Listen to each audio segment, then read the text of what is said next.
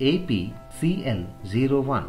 This is portable meter to test the free and total chlorine. Press the power button to switch on the meter. Press FCL/TCL button to change the mode. Fill the sample in the glass bottle up to the mark.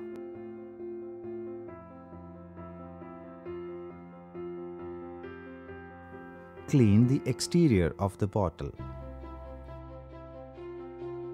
Align the line on the bottle with the arrow on the meter. Press 0 key for calibration. Once the display shows 0.00, take the sample bottle out and add 1 spoonful of FC1 or TC1 reagent in the bottle. Shake the bottle until the reagent is dissolved completely. Align the mark and place it back into the meter. And press FCL/TCL key for reading. Press STO/RCL key to store the readings.